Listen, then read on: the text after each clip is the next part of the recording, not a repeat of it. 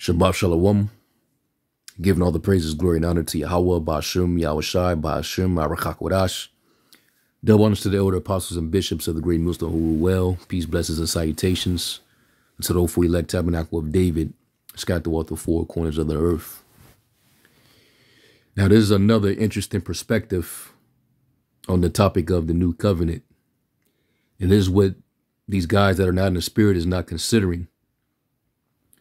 And I'm actually read this, and this is the new covenant, all right, which Apostle Paul was quoting Jeremiah concerning the new covenant. And it's going to deal with from verses 7 through verse 10.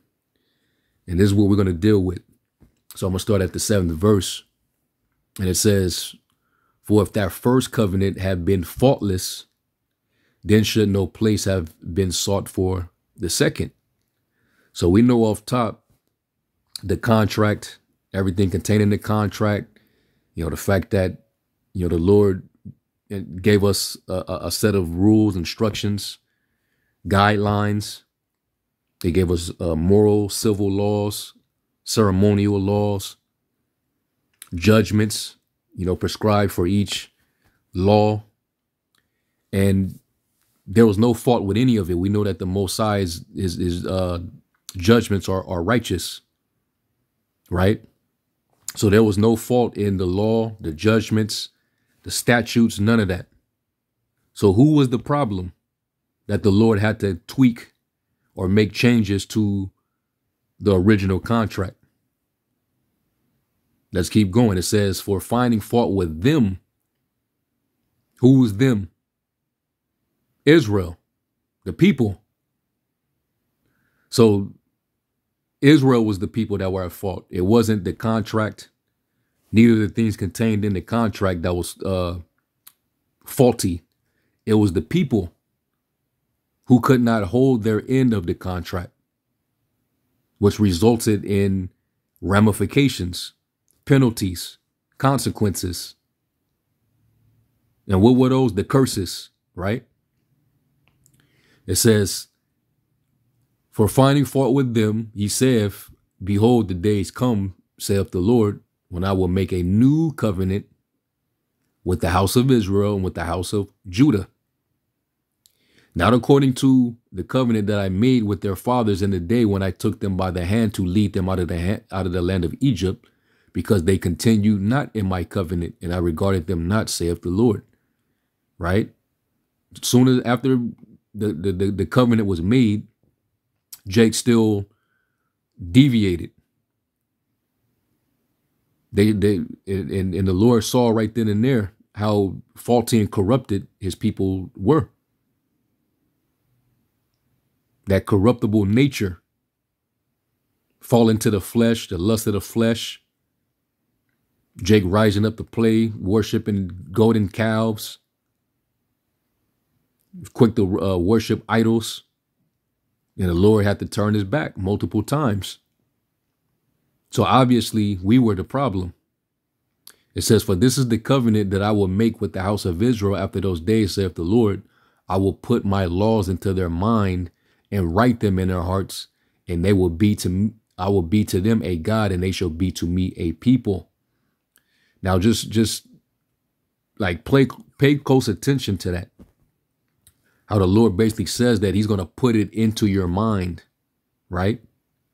Now, what would make this covenant faulty, even though the Lord said that even the old covenant was faultless.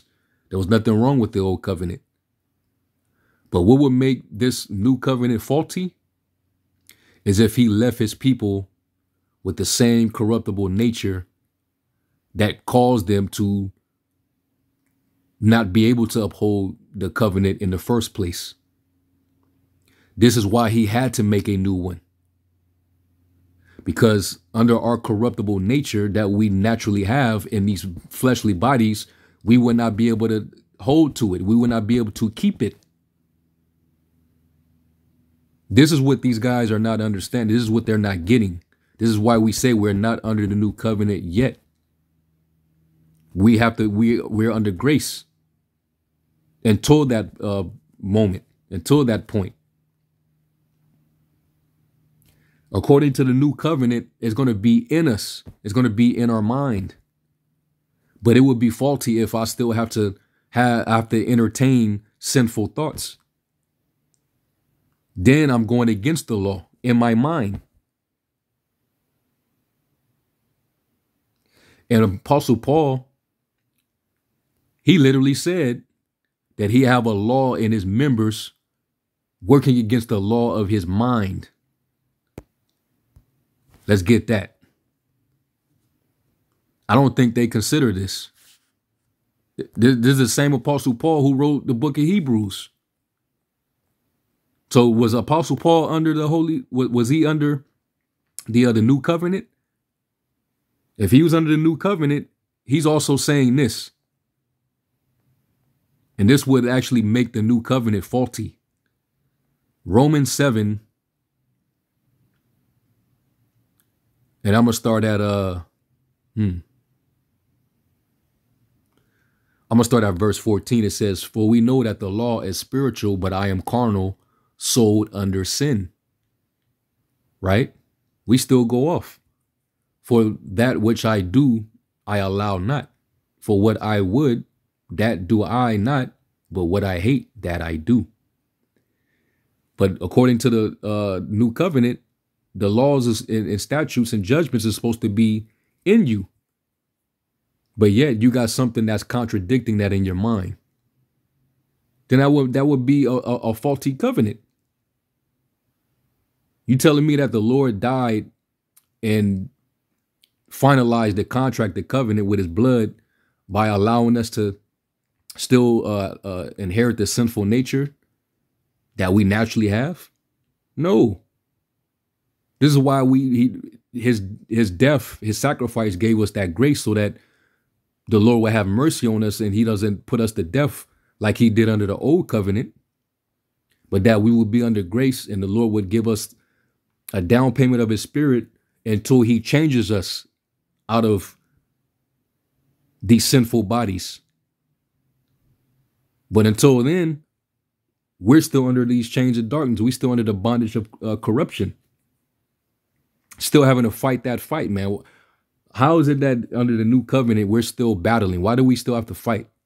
If we're going to be perfect and we're going to serve him righteously in perfection, and we're going to basically not sin, we're not going to have to teach our people to know the Lord, to know his ways. Why are we doing all this?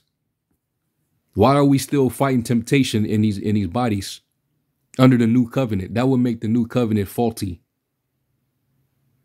So you're calling the Most High a liar.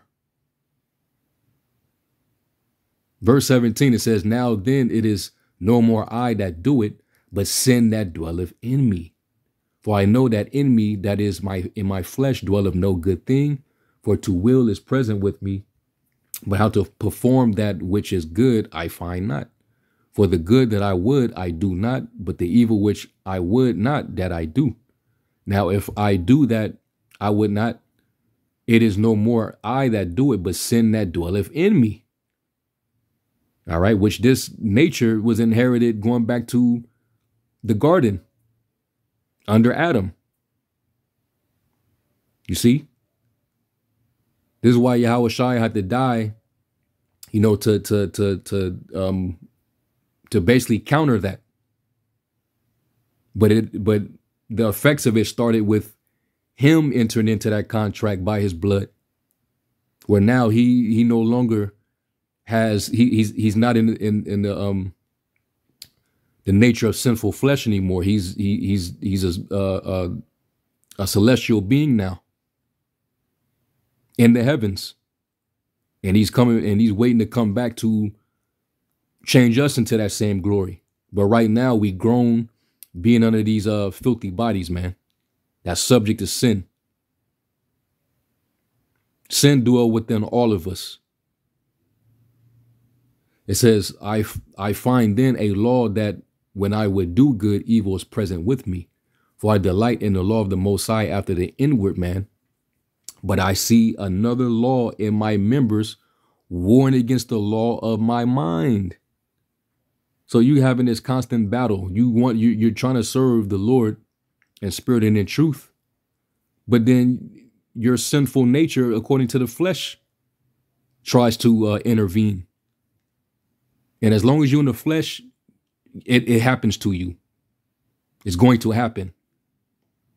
According to the new covenant, that wouldn't be so.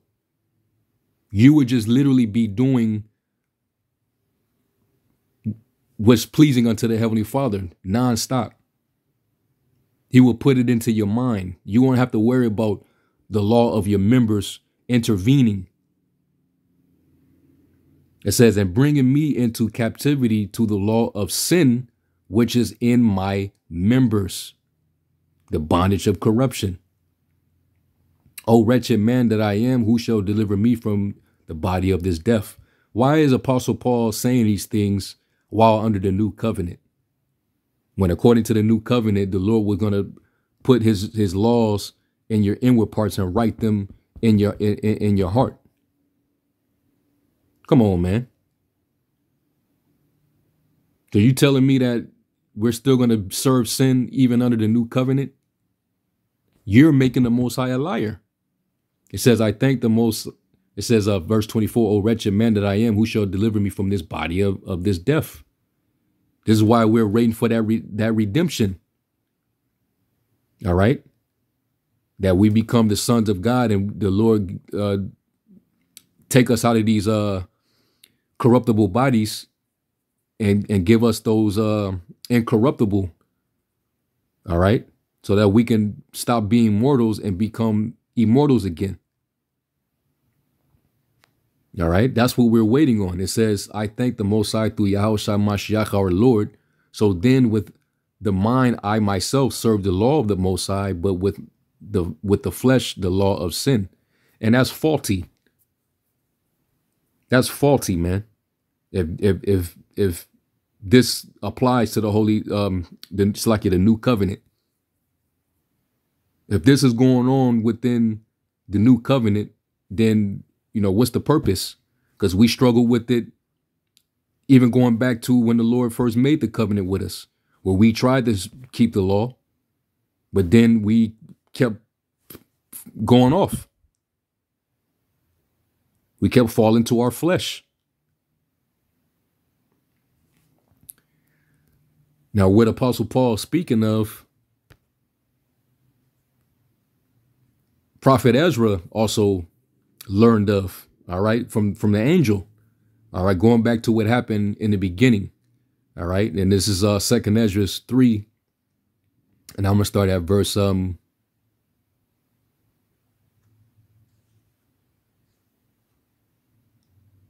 going to start at,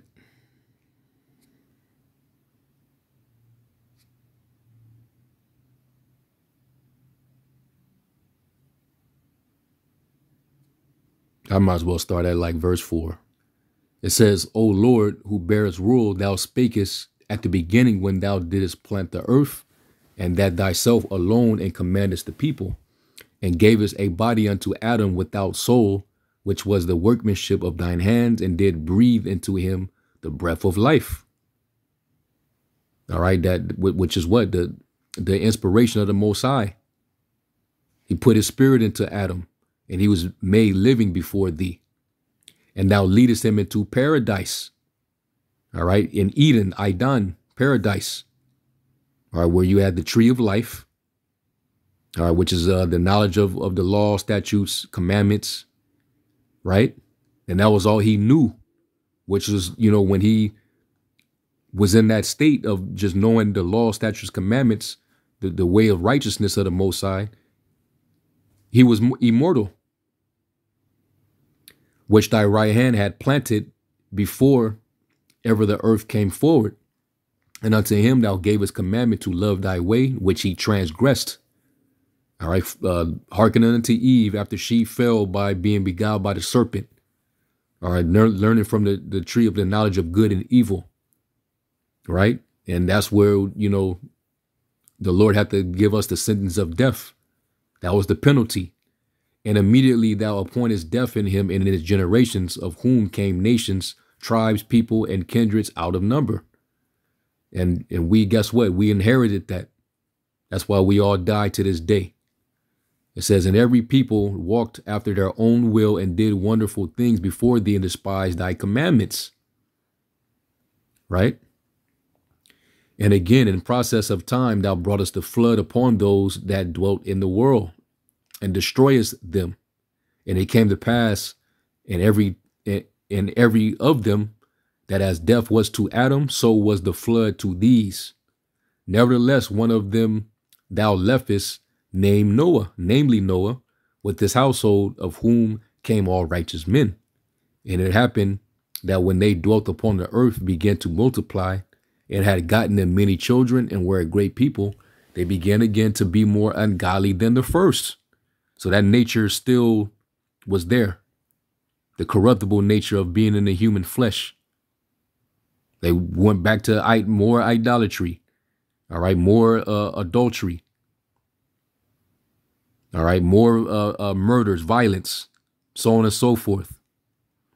Now, when they lived so wickedly before thee, thou didst choose thee a man from among them whose name was Abraham. Him thou lovest, and unto him only thou shewedest thy will, and madest an everlasting covenant with him, promising him that he would never forsake his seed. And unto him thou gavest Isaac, and unto Isaac also thou gavest Jacob and Esau. As for Jacob, thou didst choose him to thee, and put by Esau. And so Jacob became a great multitude.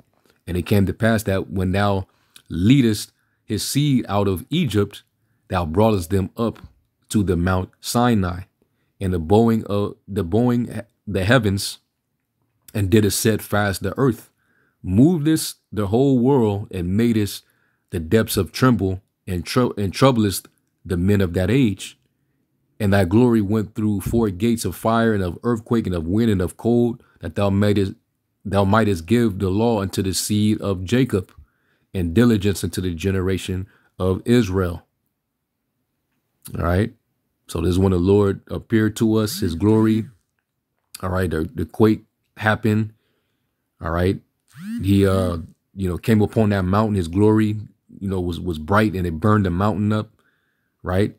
We went through, different conditions in the wilderness, like that whole history. Right. And yet tookest thou not away from them a wicked heart, that thy law might bring forth fruit in them. So the Lord, he didn't take away from them that wicked heart. All right. Even though the Lord made a covenant with us, that wicked heart was still there. All right. When he made that old covenant with us through Moses, we still had that wicked heart. That was the fault that he found. It was in us, and it was not in the law or not in the contract. Okay. It was us. For the first Adam, bearing a wicked heart, transgressed and was overcome. And so be all they that are born of him. You're born of Adam. I'm born of Adam. We all are born of Adam. Thus infirmity was made permanent, and the law also in the heart of the people with the malignity of the root, so that the good departed away and the evil abode still. I think they forgot this part. This can't coexist happening while simultaneously being under the new covenant. Unless you're saying that this is, this was in the past. All right. We no longer have, we no longer fall short to the flesh. We don't have that malignity root. Right here it says that the infirmity was made permanent. The infirmity is what? Basically the demon. Okay. The corruptible nature. Well, we sin, and then when we sin, what happens? We get afflicted in the flesh. We get sick. We groan. We get infirmities, diseases. We have to feel pain. And then eventually we have to die. All right. Now I'm curious to see what this say in the on another translation.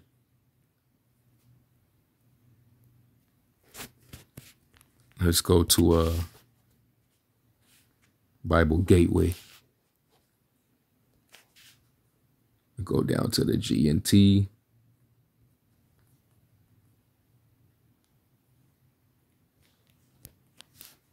Second Esdras 3.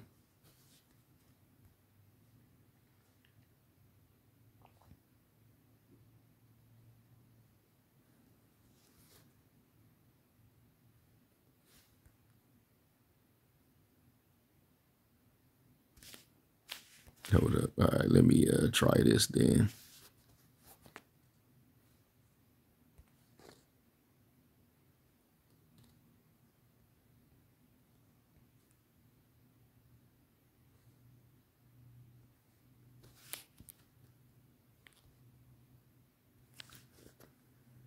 All right, Second Esdras 3, and we're going to jump down to, I'm going to read 20, I'm going to read 20. And it says, actually, I guess I'll start at 17. It says, you rescued the descendants of Jacob from Egypt and led them to Mount Sinai. There you bent down the sky, shook the earth, moved the world, made the waters beneath the earth tremble, and brought disorder to the universe. The dazzling light of your presence passed through the four gates of fire, earthquake, wind, and frost, and in order to give the law and its commandments to Jacob's descendants, the people of Israel. Yet you did not remove their evil impulse, but let your law guide their lives. So yeah, we have that corruptible nature, that evil impulse that's naturally rooted in our bodies. But yet we still had to use the law to navigate, all right, to govern. But it did not stop our corruptible nature. The new covenant is the Lord's going to stop. He's going to put an end to that corruptible nature. And that's going to happen when the Lord give us the new bodies. Then we will be able to keep the law perfectly with no interruption, no temptation, no law of our members warned against the law of our mind.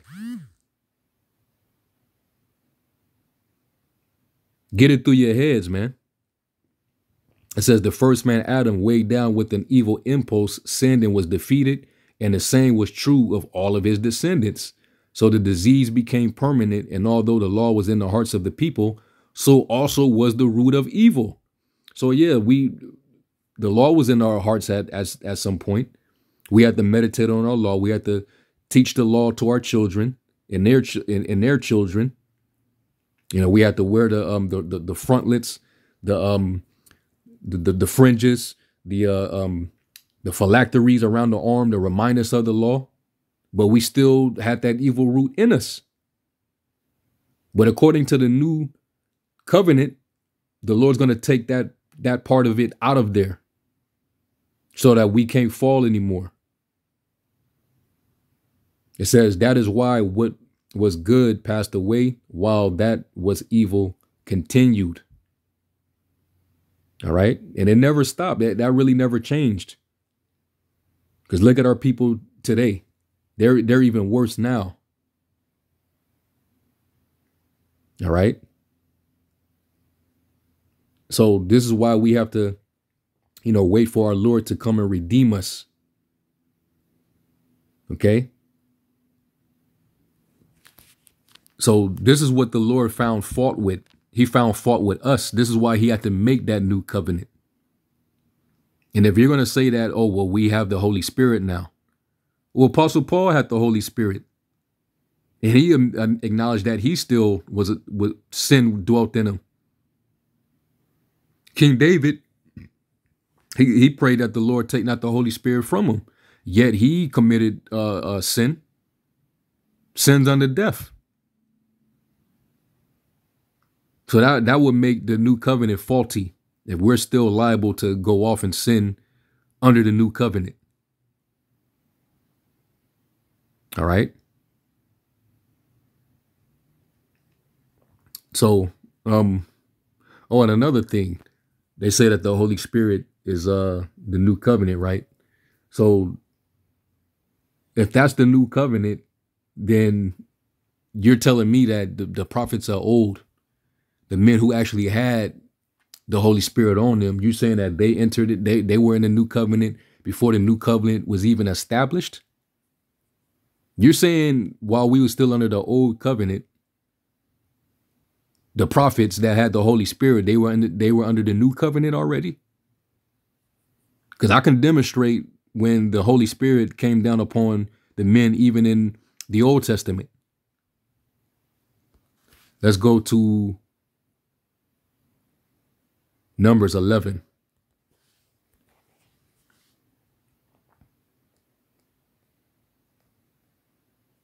This is Numbers 11 and 16 and 17. It says, "And the Lord said unto Moses, Gather unto me 70 men of the elders of Israel, whom thou knowest to be the elders of the people, and officers over them, and bring them unto the tabernacle of the congregation, that they may stand there with thee.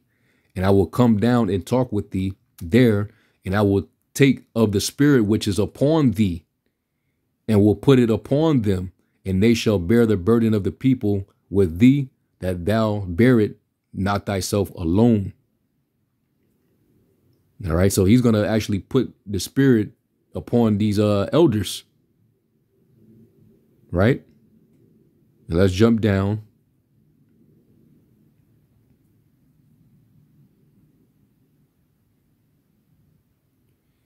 And this is verse 23. It says, "And the Lord said unto Moses, Is the Lord's hand waxed short? Thou shalt see now whether my word shall come to pass unto thee or not." And Moses went out and told the people the words of the Lord, and gathered the 70 men of the elders of the people, and set them round about the tabernacle. And the Lord came down in a cloud, and spake unto them, and took of the Spirit that was upon him, and gave it unto the 70 elders. And it came to pass that when the Spirit rested upon them, they prophesied and did not cease. That was the Holy Spirit. Okay? The Spirit is what gives the utterance. So these men, they were prophesying in the Spirit. In order to prophesy, the Holy Spirit got to be within you. It got to be upon you. All right. So they were, I guess, these 70 men, they were in the new covenant. Right? Let's deal with Moses.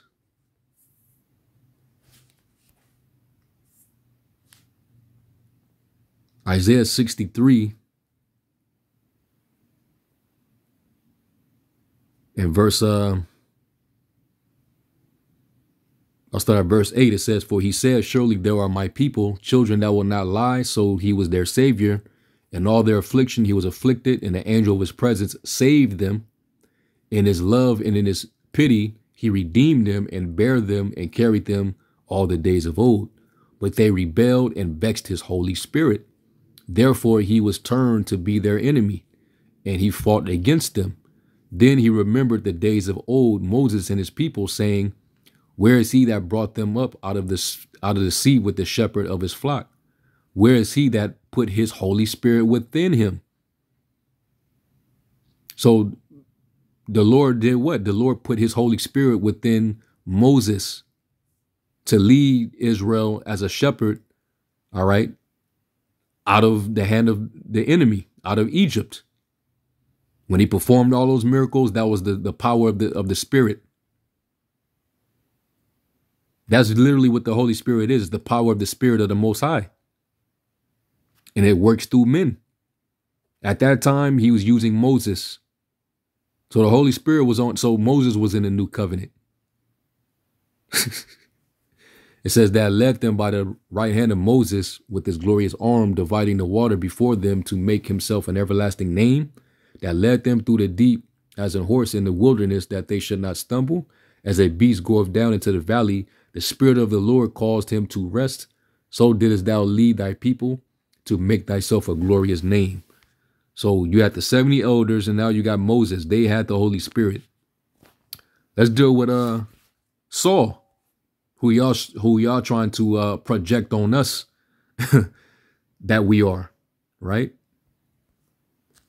So they're the house of David, and we're the house of Saul, even though we're the ones being pursued. All right, so let's get 1 Samuel 10. Did the Holy Spirit ever come upon King Saul? 1 Samuel 10 and 1, it says, Then Samuel took a vial of oil and poured it upon his head and kissed him and said, It is not because the Lord have anointed thee to be captain over his inheritance.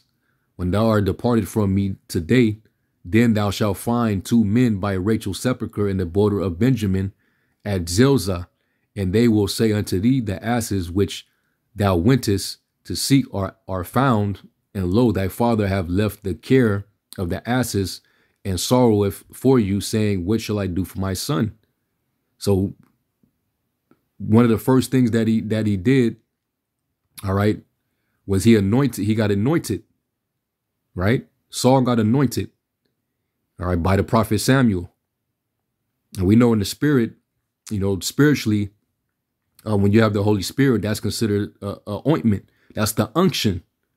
And you have an unction from the Holy One, and you know all things. Unction is basically a ointment or a anointing. All right. Which is a portion of the Holy Spirit. All right. Now let me jump down real quick. Verse, let me just keep reading. It says, When thou art departed from me today, then I read that already. Verse 3, Then thou shalt go on forward from thence, and thou shalt come to the plain of Tabor, and there shall meet thee 3 men going up to God to Bethel, one carrying 3 kids, and another carrying 3 loaves of bread, and another carrying a bottle of wine. And they will salute thee and give thee 2 loaves of bread, which thou shalt receive of their hands. After that thou shalt come to the hill of the Most High, where is the garrison of the Philistines, and it shall come to pass when thou art come thither to the city, that thou shalt meet a company of prophets coming down from the high place with a psaltery and a tabret and a pipe and a harp before them, and they shall prophesy. And the Spirit of the Lord will come upon thee, and thou shalt prophesy with them, and shalt be turned unto another man. So the Holy Spirit was going to come upon Saul once he saw them. And he was going to be a part of that company of prophets. It says, And let it be when these signs are come unto thee, that thou do as occasion serve thee, for the Most High is with thee. And thou shalt go down before me to Gilgal, and behold, I will come down unto thee to offer burnt offerings and to sacrifices of peace offerings. 7 days shalt thou tarry till I come to thee and shew thee what thou shalt do. And it was so that when he had turned his back to go from Samuel, the Most High gave him another heart. And all those signs came to pass that day. And when they came thither to the hill, behold, a company of prophets met him, and a Spirit of God came upon him, and he prophesied among them. You see that? The Spirit came upon him. So is this when he entered into the new covenant? And it came to pass when all that knew him before time saw that, behold, he prophesied among the prophets. Then the people said one to another, What is this that is come unto the son of Kish? Is Saul also among the prophets? And one of the same place answered and said, But who is their father? Therefore it became a proverb, Is Saul also among the prophets? All right, because the Spirit came upon him. All right, but what happened? He still had that evil root of malignity, that evil impulse, where later on he became envious. That's according to the flesh. All right, he was envious against King David. That evil eye started to kick in, that which is the curse. Thy eye shall be evil towards thy brother. Then that's when, he started to change. Then he just stopped. He didn't follow a simple instruction that the Lord gave him when he commanded him to go and take out Agag, the Amalekite, and all the Amalekites. And that was when the Lord finally took the spirit from him and sent them an evil spirit. So he entered into the new covenant, but then he pretty much fell to evil, and then the Lord took the spirit from him. So I guess he entered into the new covenant, he went off, and then the Lord let him out of the new covenant, the new agreement. Y'all know how silly this is, man? And this is part of what prompted King David to pray to the Lord, you know, hey, cast me not out of your presence, neither take the Holy Spirit from me. All right? Showing you that David had the Spirit. That's why he prophesied in his Psalms. He was a prophet because he had the Spirit was rested upon him. But he also was a man, a mortal man. All right? He was in the flesh. He fell to the flesh. Okay? He committed adultery. You telling me that King David was in the new covenant? No, the Lord had to make a covenant based on what happened. The Lord had to have mercy upon him based on the promise that he made concerning the seed. And that his seed was going to be the one that was going to be raised to sit upon the throne. He was going to be the one that was going to build up the temple, because he was going to be pure enough to build the temple before he fell to his flesh. King Solomon. Okay. And I can keep going. All right, you even had Zerubbabel. Zerubbabel had the Spirit on him.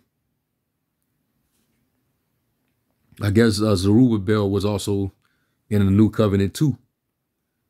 Zechariah 4 and verse 5, it says, Then the angel that talked with me answered and said unto me, Knowest thou not what these be? And I said, No, my Lord.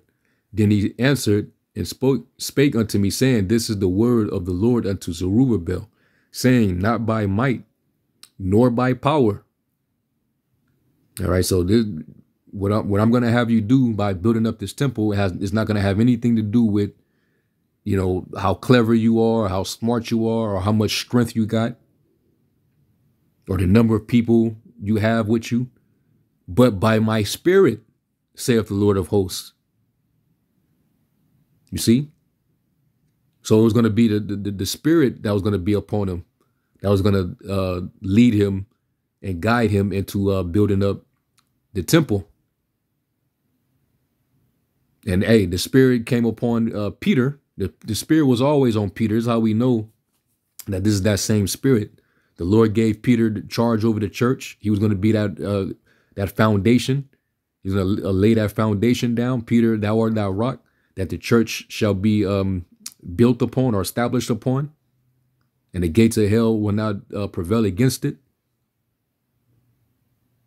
It says, Who art thou, O great mountain? Before Zerubbabel thou shalt become a plain, and he shall bring forth the headstone thereof with shoutings, crying grace, grace unto it. And in the Spirit, you know, the temple is the church now. And right now, what are we up under? We're under grace. Are you following me? For you reprobates, man. All right. So it was going to be the Spirit that was going to be upon him. All right. To lay the foundation of the temple. The new covenant was not established yet.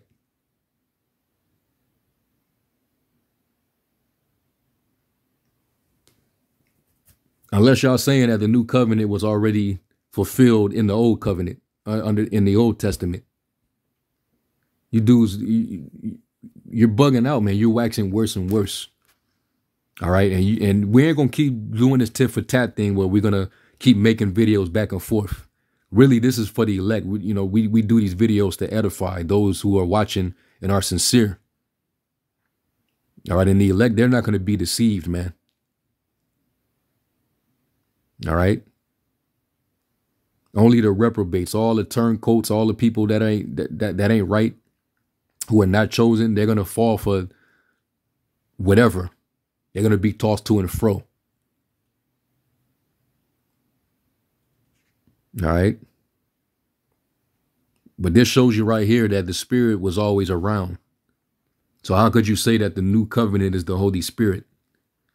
Micah, was it 3? Yeah, Micah 3, verse 8. This is Micah.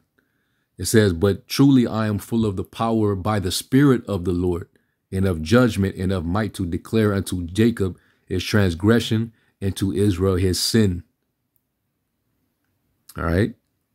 By the Spirit of the power of the Most High. All right. So, I mean, I can keep going, but, you know, I think the point was made. All right. These dudes, they're totally bugging out, man. And this is the last video I'm going to do in response to these clowns in this particular subject. All right. We can't simply be under the new covenant, but also at the same time, we still are in the flesh. We're still corruptible. All right. When the Lord comes back, all right, which is going to be the day of doom, that's when it's going to be the beginning of immortality. All right. In corruption. Let's get that in second Ezra 7 and verse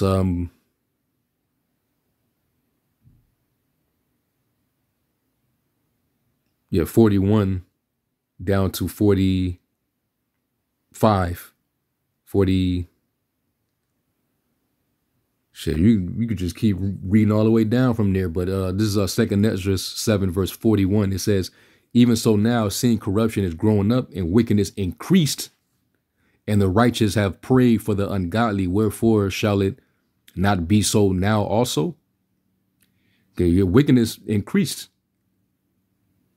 It's not gonna, you're not gonna be under the new covenant and wickedness is gonna be increasing. He answered me and said, this present life is not the end where much glory doeth abide. Therefore have they prayed for the weak.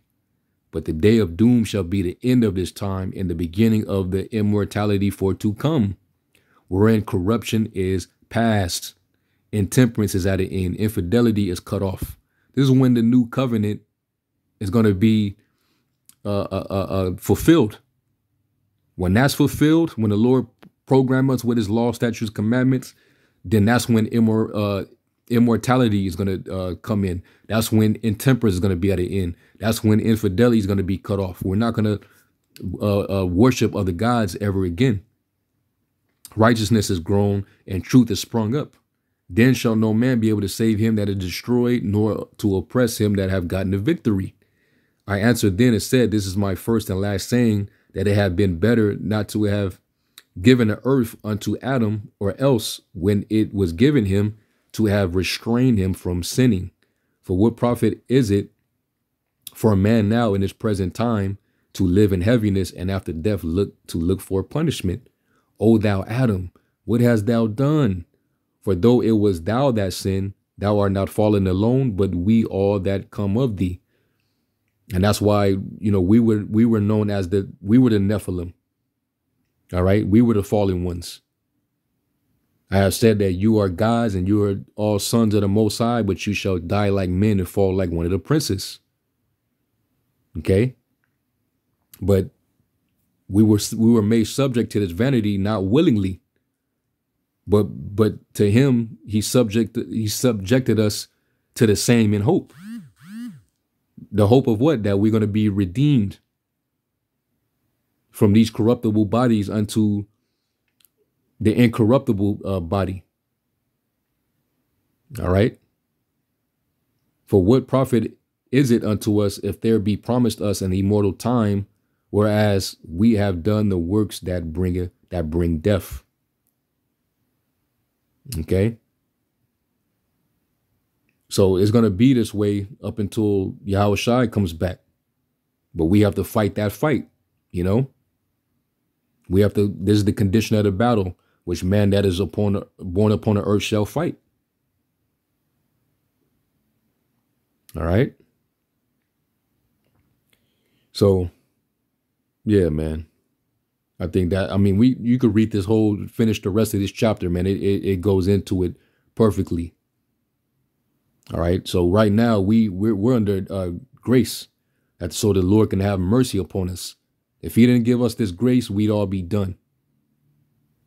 So the Lord gave us that grace.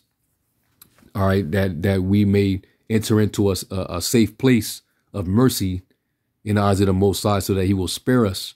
And under the time of that grace, under that liberty, we're to rehearse the righteous acts, man. Practice the law, meditate on it, learn, understand the spiritual aspect of the law and not just the carnal side, like the wicked scribes and Pharisees.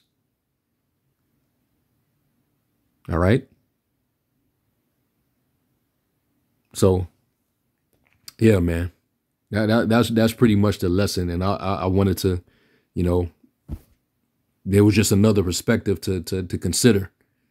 All right. The Lord is not going to make a new covenant, and it's going to be a faultless covenant based on we keeping the law perfectly. The law is in our minds and we're going to practice and do them.